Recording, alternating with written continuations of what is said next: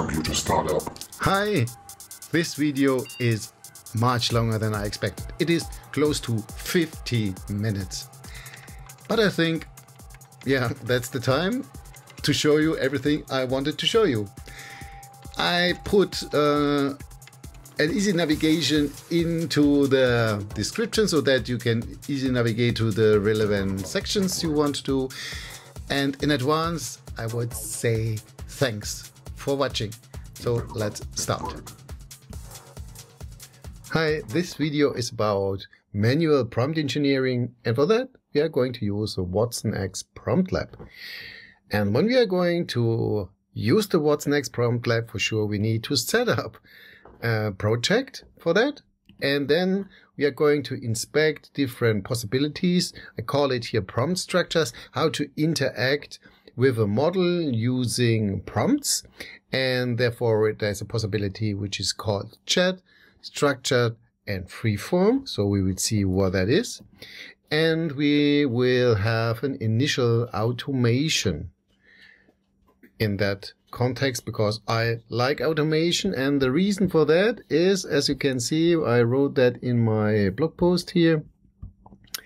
Why? Yeah, here's about streamlining automation, and here I wrote a little bit about how the manual prompt engineering can work inside the watsonx PromptLab. And that is what we are going to do. We are going to discover the three major, I call it prompt structures here. And that is what the video is about. And let's start with set up the project. Let's start with set up a project. I start with IBM Cloud. And maybe you ask yourself, why IBM Cloud? I want to use the watsonx here, the PromptLab. Why I do start here, I show you in a blog post I created related to add users to watsonx Studio, watsonx project.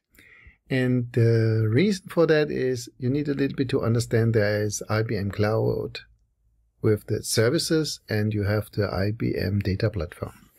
And we are using IBM Cloud Services for working in the IBM Dataplatform. And here we have watsonx, a project, and a PromptLab. The related services are Watson Studio, machine learning, and object storage. And the Watson Studio is the entry point for the different other kinds of services related to a project, because a project is normally created in a Watson Studio, and that is then the single point of entry for different kinds of resources related to AI topics, also in the past. And that's the simple situation. And now let us start here from IBM Cloud, so going to watsonx. So when I go to watsonx, and you can see here that the URL will change. You can see now we are in the Dataplatform and no longer, as we see here, in IBM Cloud. So, and you can take a tour. Sure, we will do that, not at the moment. And here we see that is the UI when we are going to start to be in watsonx. So now we are in watsonx. You can also see here that we have watsonx, and there's IBM Cloud Pack for data. Here you can use. Here's the region where we have the services. And what we are going to do now, we want to work with the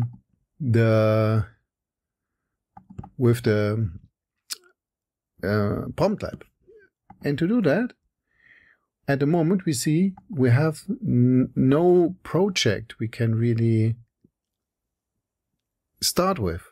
And to do that, we need to go into the IBM Cloud. Yeah. Or maybe we can here also create a sandbox, but I don't want to create a sandbox here and sandbox project. I want to do that manually. And for that, we're going back and we create the service, the resource, which is called Watson Studio. As I said, you can also do this in a different way, but I want to show you the different dependencies, and that is the reason why I do that. And I want to show you that you save money. The sandbox project is always also created with the free services and the light plan. That means when you try out what we are going to do, you will not pay for that, even when you, for sure you have to insert a credit card when you use the IBM Cloud here, but there is nothing you have to pay. You can see that pricing is free, it's a light plan for sure. After 30 days of inactivity, everything will be deleted. So that's fair, just for trying out, and that's okay. I will place that in Frankfurt region. So at the moment we are also in the Frankfurt region here, so that we can see. And now I like prefixes and postfixes, yeah, to see what I have created, what I had under, what I had under control, or what I have under control. So let's see. That's the watsonx. We will create that in that resource group. I have only one resource group at the moment in my cloud account. Okay. And with that, I will create that.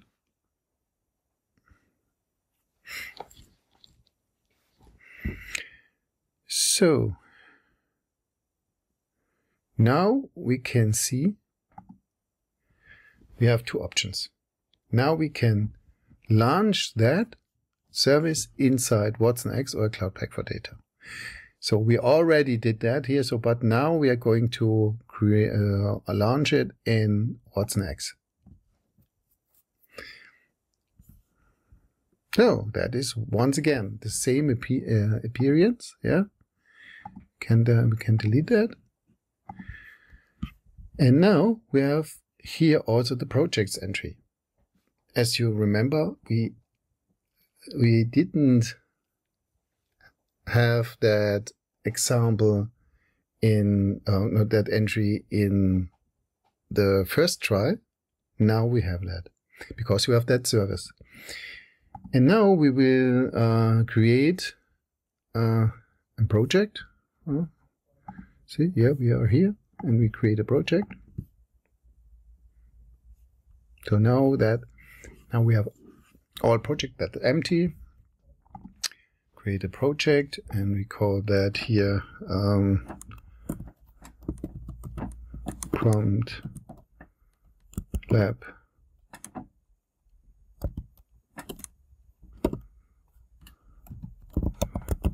example. So PromptLab example, and now you see what I said.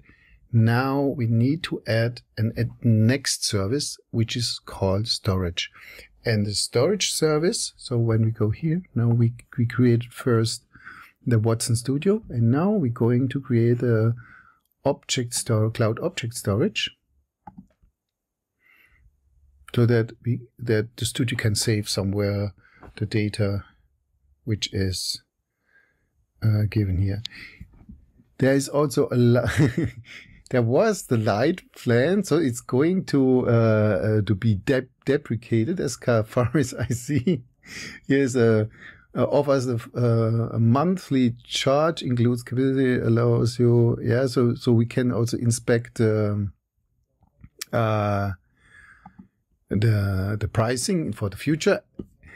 It will be deprecated, or is it already deprecated? Let us see. pricing region, smart tier. So I need to verify that. So the light plane at the moment, light plane is deprecated. Let's see what it happens when I create that. So it is still available to select. What happens when I do that? So the name.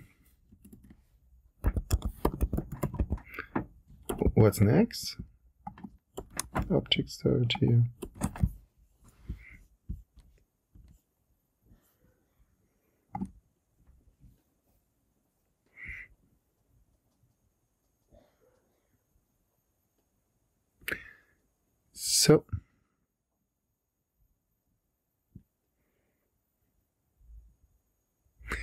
So I go back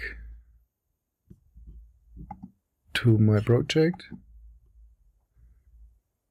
The add. Sorry, I need to refresh here. Now here we have that start. So let's see how we see what it will cost. So, and the next is we create that.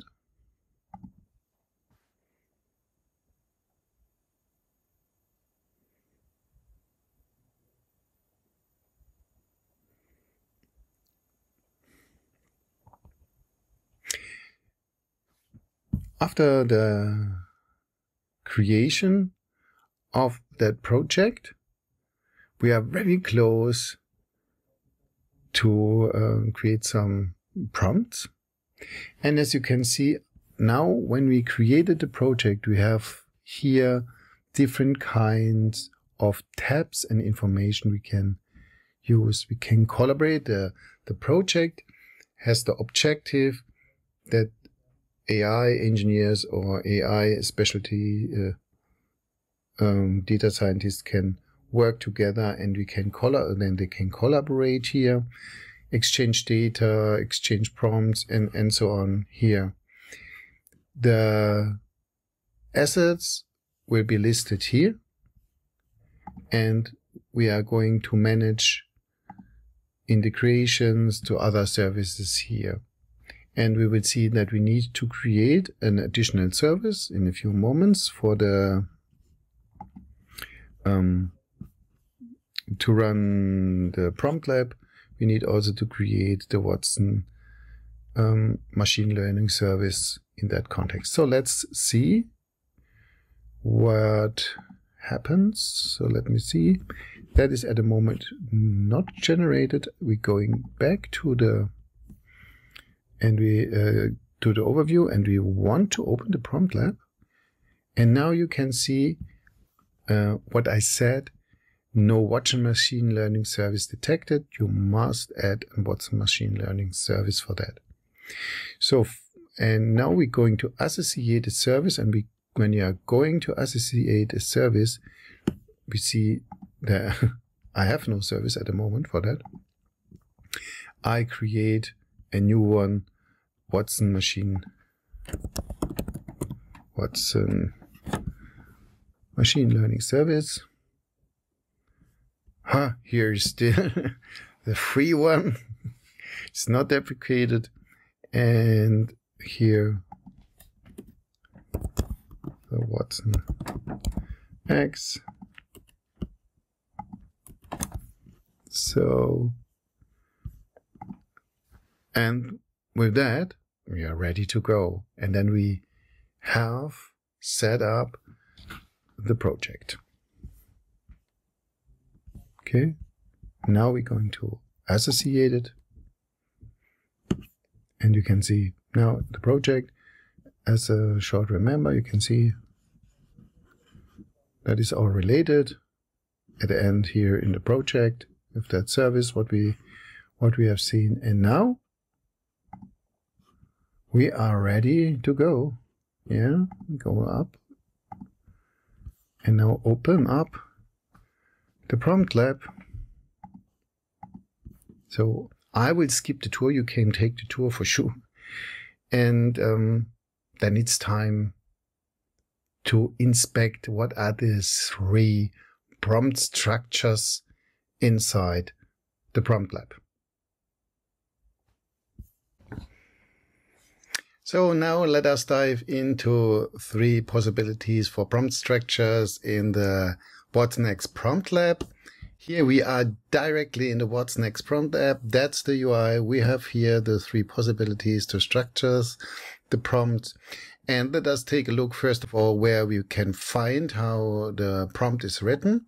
Here is the information of the prompt, and as we can see here at the moment, that is the system prompt. It's called system prompt, and you can change that kind of prompt to starting to interact here. That means here you can define the initial definition for that. I will not do that. It's just like that you see, okay, that can be changed. And then you can have here an interaction.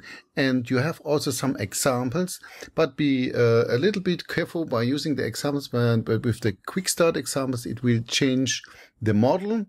And maybe you are surprised when you click that. Please insert here the text you want to use to get the information out, what the model does when you interact here.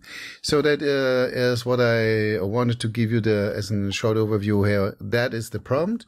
You can change the prompt here for the prompt engineering, and you can change the model here. And yeah, you can select the model based on different criteria you want to chat. Yeah, so the chat is pre-selected as a filter. So, and when we would remove that, we see some more, but we will use the chat model here and select it.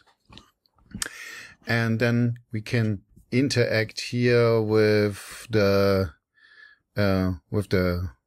model directly. So the objective is to find out if the model card information you have seen, what is already given, what does that model.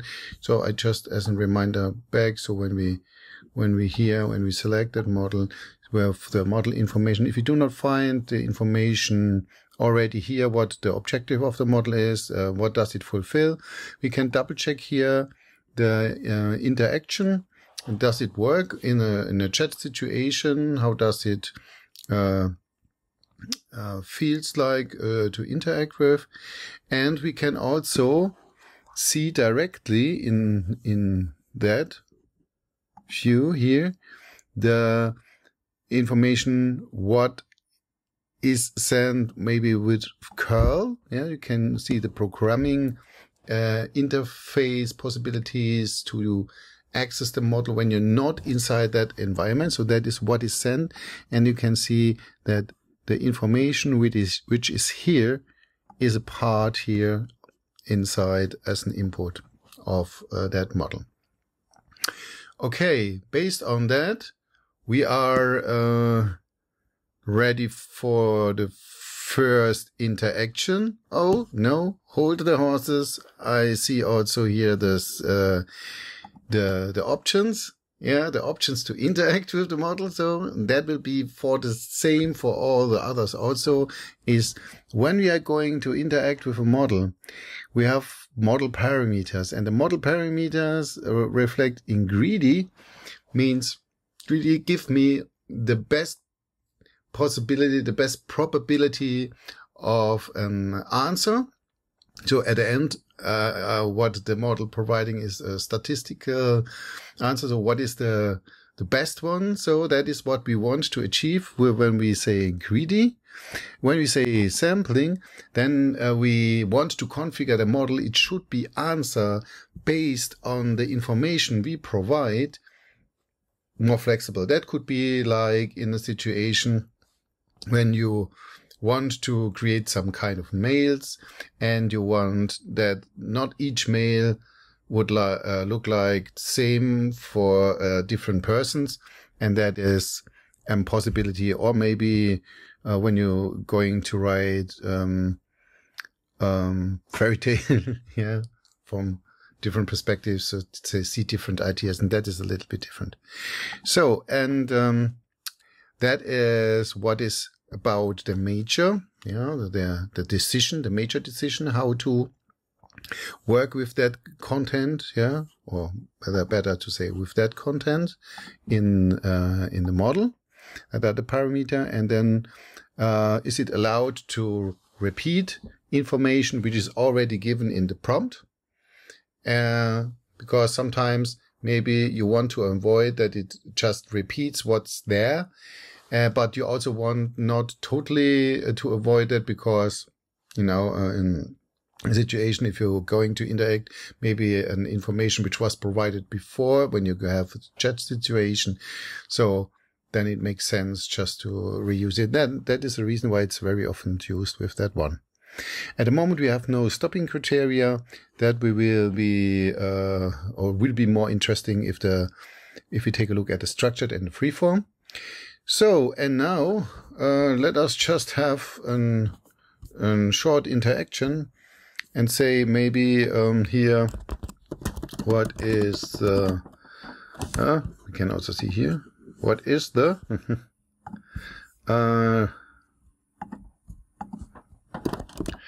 granite model from IBM. Okay, let's see. And then we get an answer. And you can see here that answer is now included here as assistant information. So that is marked with the information assistant. So that was here the user input. Yeah, that is the structure what we have here. We can copy that, for example, and inspect that maybe in a text editor. I have here also opened the Visual Studio Code. And you can see here we have the information from the system, then what the user input is, and that was the assistant answer. And that is how it works with a chat. So now we can move on to the next part. So here we have some kind of ability to change the prompt. We can, because at the end the prompt is the entire text what we see here, and here we can also edit the kind of instruction. We will see what that will be later, so the system information, and here we will contribute to the user information. So that is what we have here. Okay. It's time to move on. We move on to the structured one. As you can see here, the structured one is organized in the setup and try. And the setup of the prompt has two sections, which one is called instruction and the next one is called examples. And what does that mean? We will take a look into an example. You can see here there are several areas where large language model, generative AI can be used, for example, also in question answering. And when we just select that, so we see that the prompt, the structured prompt, is pre-structured and filled out with an example. You can see that is the text, which is related to that, the full prompt information. And now we can take a look what the instruction is. The instruction is answer the following question only information from the article, using only information from the article. That is the article. And if there is no answer in the article, say I don't know. Okay, and here we have examples that is called few shot. So we provide some kind of examples to the user, not the user, to the model. So to the model. So how when it creates an answer, how the answer can look like and learn from that examples, and that is our question. And we can see how the model answers when we use here the full blown prompt. And it works. It takes information from the article, yeah, and gives an answer which fits to that. So that is everything fine.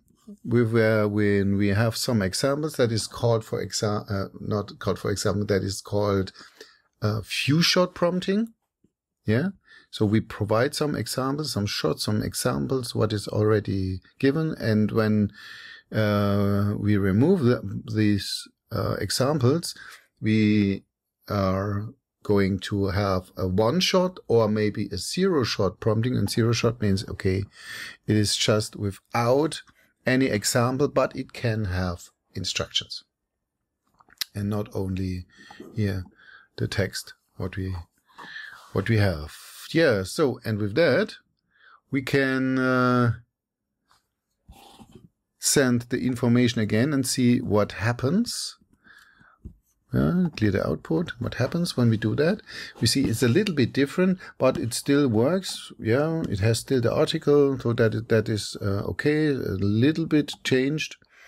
I guess it can also be reproduced. It will be the same. So as we said with the greedy.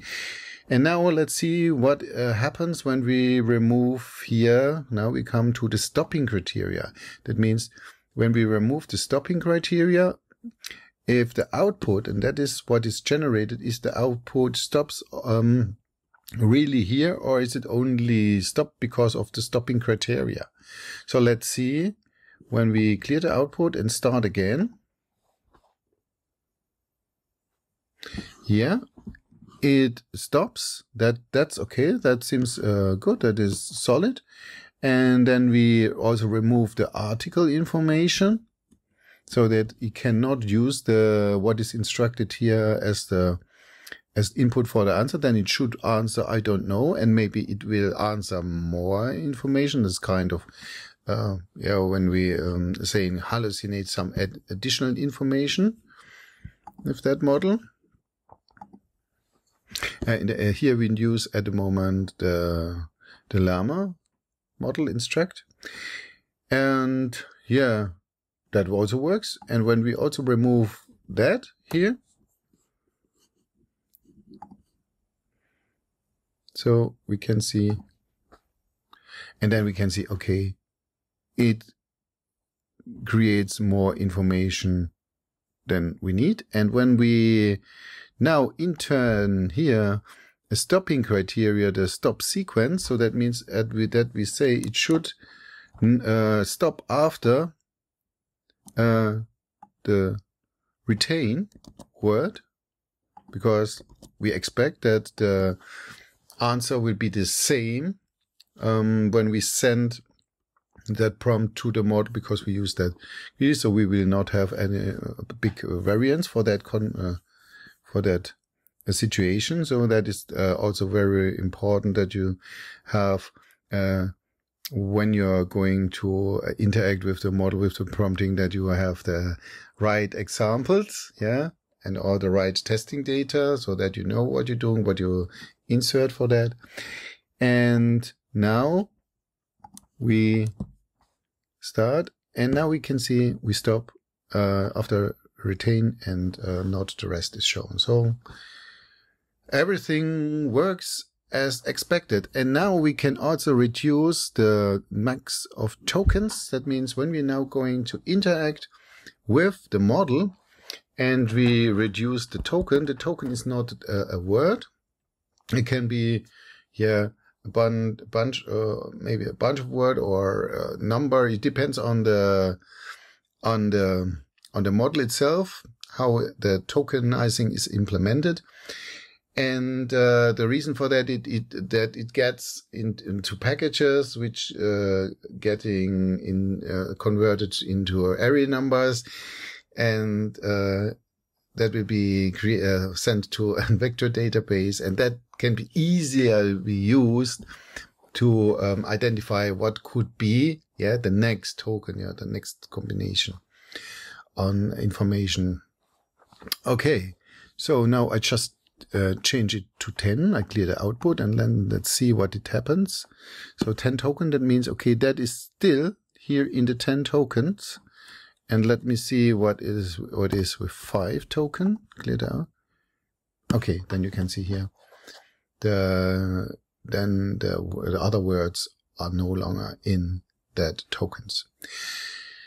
Yeah, with that now in mind, I want to show you the next step with the Freeform, which gives you the freedom to define your own structure for your prompt fully. So as you have seen, the starting with the system, now with the structured, we have here the instructions, the examples here. That is a little bit guided, yeah. And then you are totally free. As an input for that Freeform, we start again with that example, and we just copy and paste that to the Freeform. So, and when we put that to the Freeform, we can see that we'll create the same answer when we use the same parameter as it should have in the structure, because it will be sent to the model.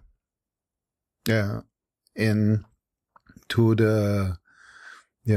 watsonx. So, and you can see that that are the parameters.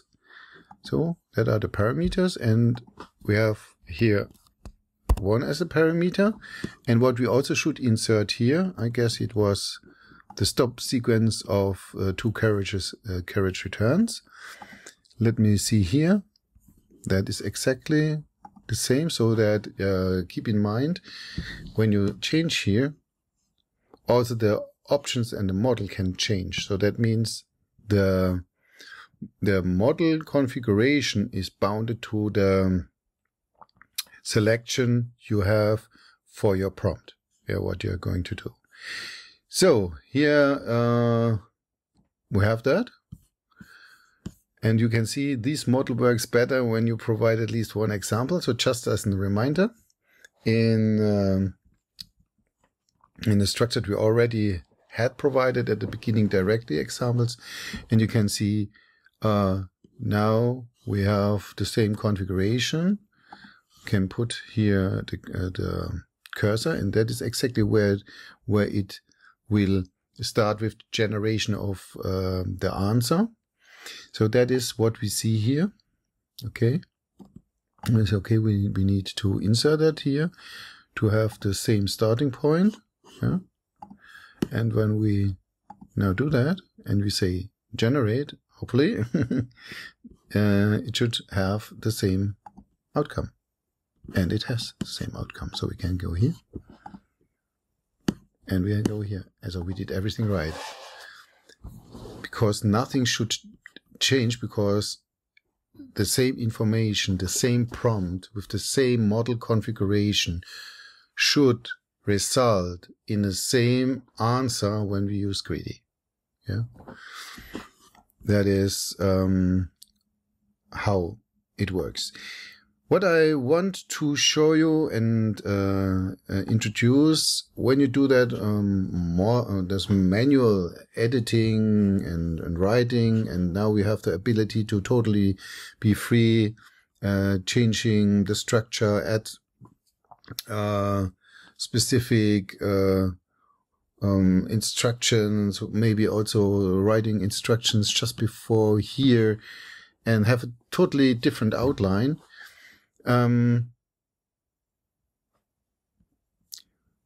When you use that freedom, you also want not to copy and paste too much, and maybe also already in the structure. So there is a possibility inside the studio, watsonx Studio, insert variables. So now we can say, for example, that is a variable which is the question, yeah, we want to send. So, and now we can just replace that information. Maybe we will have a list later on, yeah, when we move on. of questions, and the context of the article information in our situation would be the same, or we will also insert a variable to replace that to be here flexible. So we can do that, and it will still have the same outcome, yeah, because now it inserts here the information and we can see here the text. Now we can move on to the next topic, yeah, because we have also introduced now the variables, and in the moment when you are in a with the variables, you are very close also to do some kind of automation. And the cool stuff with the watsonx PromptLab environment, you can directly save that prompt also as a Jupyter notebook. But first of all, we will save that as a prompt template. We can say that is here a prompt template example, yeah, so that we can use that example anytime. And what is also good, that you can say, okay, not an autosave, so that we can ensure that that configuration is always available when we're just clicking it here. So, but now, as I said, with that, I want to save it also as a Jupyter notebook and see some kind of implementation. So now we use that as a notebook, and then we can say that this is the notebook example. And the notebook example is now when you're going to save, we can see that in the assets it's not here because it's not what we can directly load into that PromptLab environment. We will execute it because that contains code. And when we now go to the PromptLab example project, here into the assets, we see here the example.